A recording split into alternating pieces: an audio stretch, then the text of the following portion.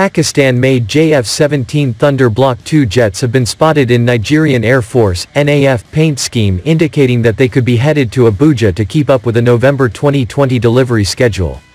Images appearing in social media show the blue-on-white round logo of the NAF on the wing of a JF-17 Thunder aircraft. Another image shows the aircraft front from a top-down view, showing the same logo on both wings. Tail numbers or even the Nigerian flag could not be seen. The images were posted on November 6 courtesy of a Nigerian defense enthusiast, Defense Nigeria, without ascribing any source. Accompanying posts said Nigerian pilots and ground crew have completed training in Pakistan and will soon depart for Nigeria.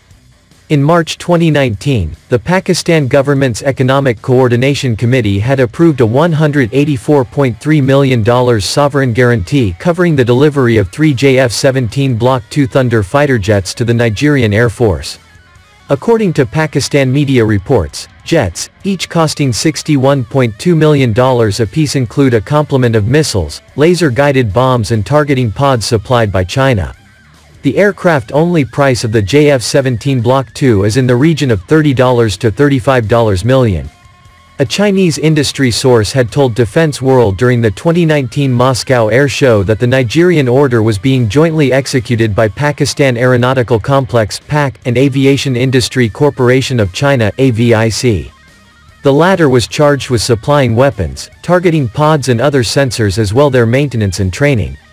The initial batch of 3 aircraft could well be followed up with more orders if they blend in with the requirements of the NAF, the source had said. Unconfirmed reports on social media said Nigeria is negotiating for an order of 40 more aircraft.